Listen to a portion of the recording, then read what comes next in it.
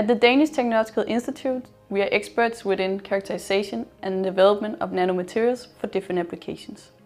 An example is this catalytic converter, which is used in vehicles and consists of a monolith coated with a nanomaterial.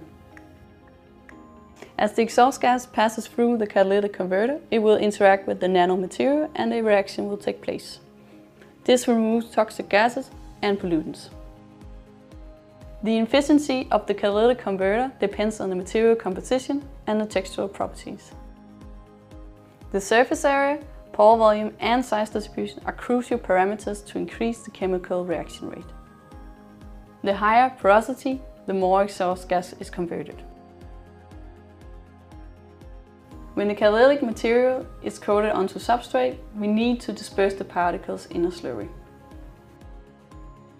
To fully utilize the catalytic material, the slurry must have the right properties such as particle size, stability, flow and adhesion.